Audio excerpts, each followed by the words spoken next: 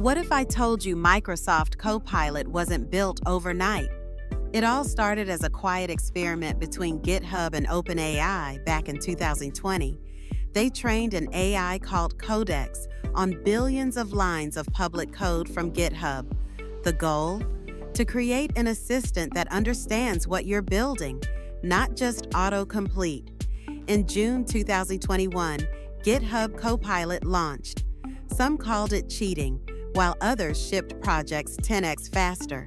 By 2022, it became a paid tool, and by 2023, it was everywhere. VS Code, Word, Excel, even Teams. Then came Copilot X in 2024, powered by GPT-4. You could talk to it, ask it to explain bugs, and build UIs. And in 2025, it's writing 46% of the code on GitHub.